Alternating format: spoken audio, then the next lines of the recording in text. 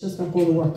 So it's feeling $1 million in your dress, feeling comfortable, taking your shape into consideration, and I think once that dress is on you, you'll know it's right. Yeah, and I think you're right. I think the thing about shape is sometimes you might have this idea, so it might be an illusion in your head. Again, I mean, I know myself that I'm stuck in kind of shapes, but going for something different, challenging yourself again, try on a lot of dresses. Absolutely, and it's about shopping around, but it's about being comfortable with the people you're buying your dress off as well.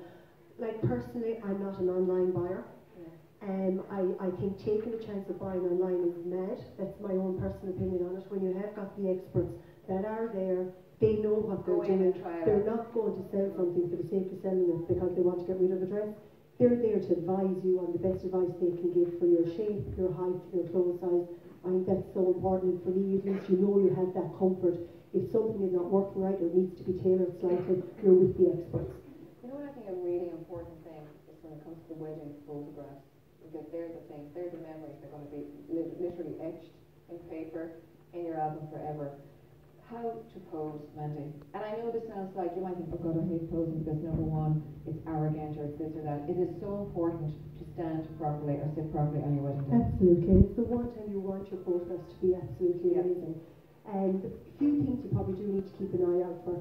If you ever are facing head on in front of the camera, you'll automatically will look wider, no matter what size you are. That's just the way it is. So always stand slightly to the side.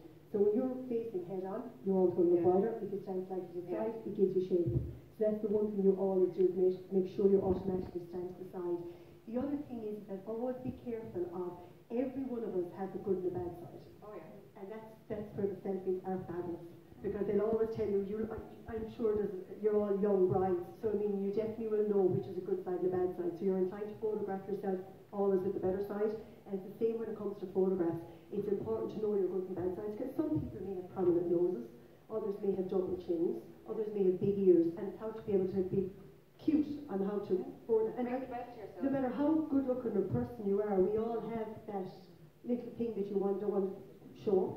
So it's important to be able to watch things by making sure you turn slightly to the camera, watching your angles, very important. Should you look in the mirror literally and pose for yourself? Absolutely. Nobody else there? Absolutely. And that's exactly what we teach our models to do. Yeah. Very same thing, we tell them to fall in love with the mirror. It's so important, because there they pick up the way they want to look, what suits them, what doesn't work. So